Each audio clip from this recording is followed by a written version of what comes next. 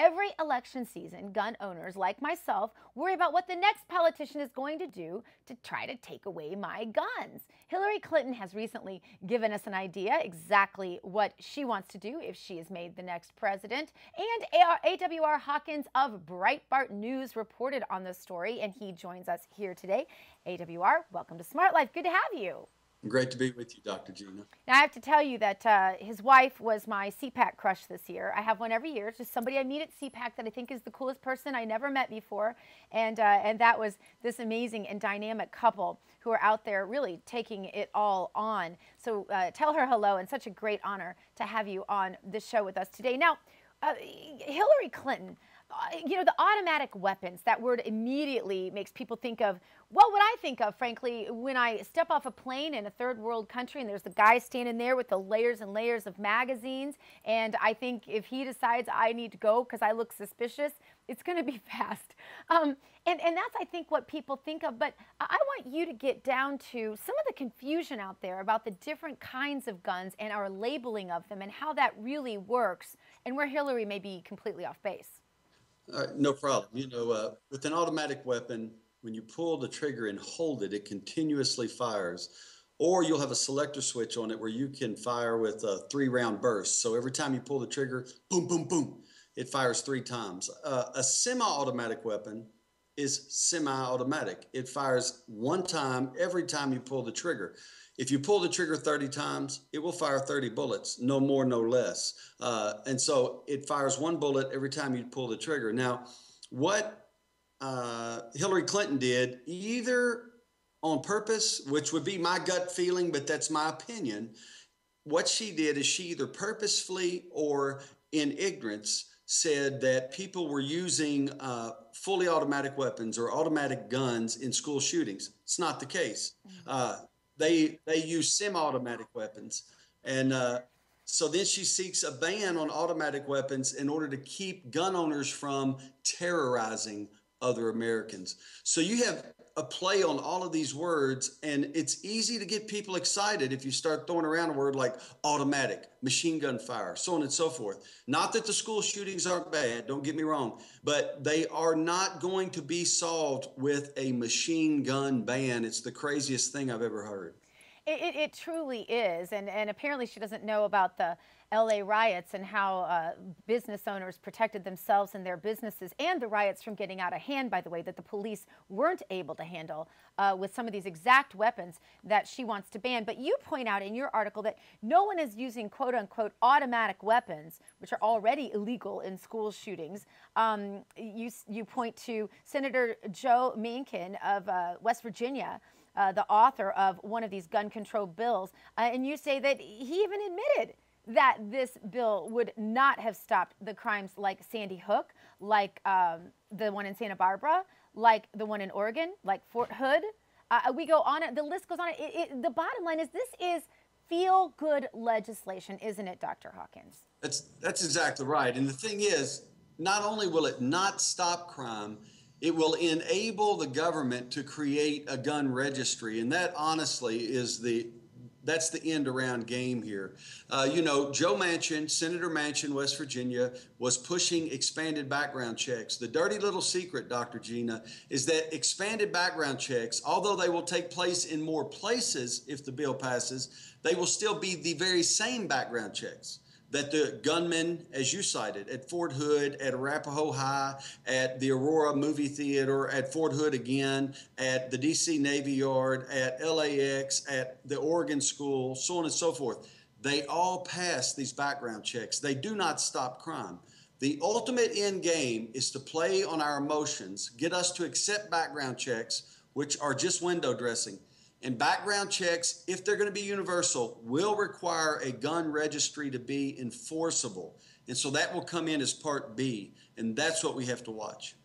And you say, in fact, in your article on Breitbart, that criminals prefer handguns to these so-called assault rifles anyway.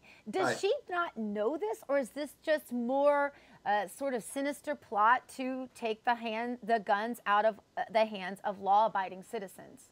Well, I think it's part of that plot. And I mean, this is a slippery slope argument from me. And so some people may or may not agree with it, but I think they see an emotional opportunity to ban a class of guns, let's say assault rifles.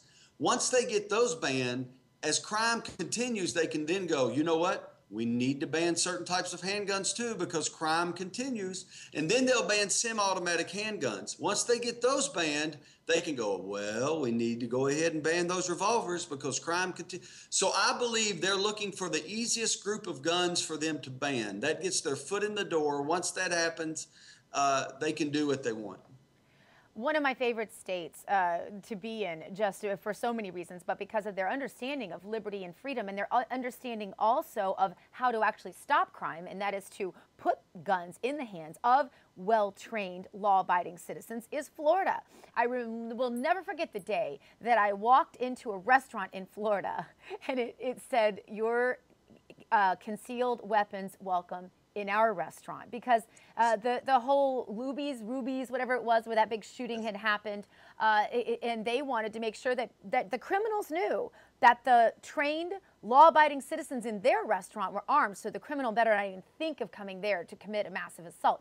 This is the same concept as the gun-free zones in schools that causes so many dead children, and that's really that's really the price that's being paid, Dr. Hawkins, for Hillary's feel-good legislation. But now Florida's school board considers this stand your ground law for students. Tell us about this. You wrote about it.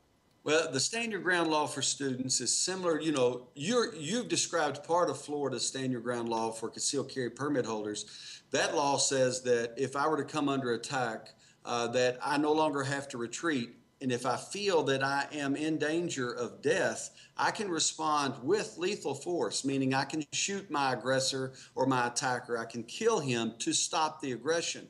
Well, a school board in Duval County, they are considering a stand your ground type of policy for their school because they say we've gone so far down the leftist road that kids can't even fight back now. If they are attacked in school, they basically have to ball up and fall on the ground. And the school board is saying, look, they should be able to fight back to defend their lives without facing administration repercussions. And so that's what they're pushing for in that school. And I think it's such a contrast to states, for example, like Vermont, that you also wrote about, who are suspending I believe it was a Vietnam veteran, so somebody obviously fully trained, a clerk in a store, a sitting duck for a criminal, AWR. How can they possibly suspend this man for wanting to defend himself? But it makes no sense. The suspension must be reversed. I mean, they suspend him. He saw the gentleman come in. I shouldn't call him a gentleman. He saw the would-be robber come in. He had a bandana hanging over his face. He's wearing a hoodie. He comes in and he tells the gentleman, the Vietnam vet, empty the register, and he waves a knife in the Vietnam vet's face. This is the heartwarming part of the story, though. The Vietnam vet grabbed his gun, pulled it out, put it in the robber's face, waved it in his face and said, you get the blank out of here right now. And the guy took off running. This vet should be applauded. He saved not only the store from being robbed, he saved his own life, yet he gets suspended. Ridiculous. Absolutely absurd. And you look back at so many of these crimes and the part that they never think about. For me, it's so mathematical. You know, for example, with the Santa Barbara shootings, you'll remember, they make schools gun-free zones. And so, of course, none of the first 3 students that were stabbed to death by the Santa Barbara killer were armed in any way, shape, or form. But if one of them had been, quite possible there would have been no deaths that day in that horrible incident. It's like they don't do the math, or they're truly less concerned about dead children than they are about feel-good legislation. No, you're exactly right. I mean, if we were really concerned about people staying alive versus dying, we would have followed Santa Barbara with a Let's Arm Legal Gun Owners campaign, where we offered freely to train people for their concealed carry license. We offered freely to take them shooting, to get them familiar with their guns so they can carry them for self-defense. But instead of doing that, they have sought to take guns away. And it shows that safety is not their real concern. It's not. And we have example after example from you know, from Cobb County, Georgia to Florida, your crime statistics are directly relative to how many law-abiding citizens you have that are trained to use guns. Dr. A.W.R. Hawkins, thank you so much for being with us. Thank you for your work on Breitbart. We'd love to have you back soon. Thank you. All Great right. to be with you.